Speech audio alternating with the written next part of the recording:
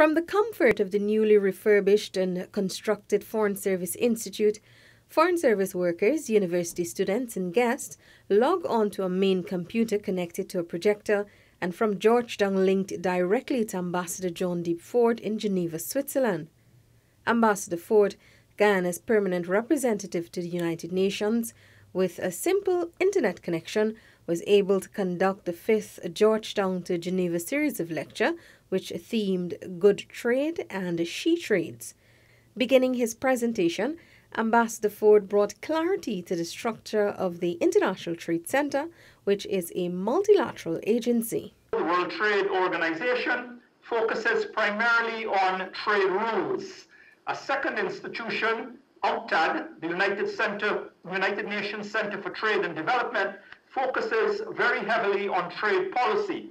And I'm pleased to say that the ITC focuses very much on fostering inclusive trade, and I will say trade that matters, trade that transforms, trade that strengthens livelihood systems.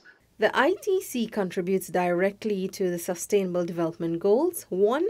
Poverty, 2. Zero hunger, 4. Quality education, 5. Gender equality, 7. Decent work and economic growth, 8. Industry, innovation and infrastructure, 9. Reduced inequalities, 10. Responsible consumption and production, 14.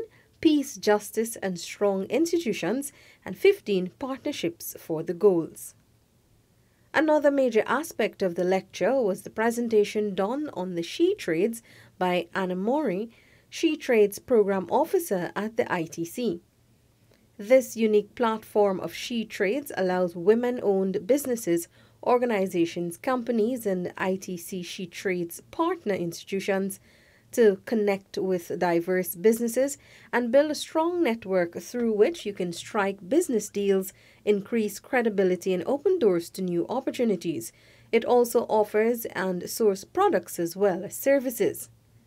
Director of the Foreign Service Institute, Ambassador Ronald Austin, chaired the session in Georgetown. He said understanding international trade was essential and very necessary for all foreign officers. Felicia Valenzuela, InfoHub.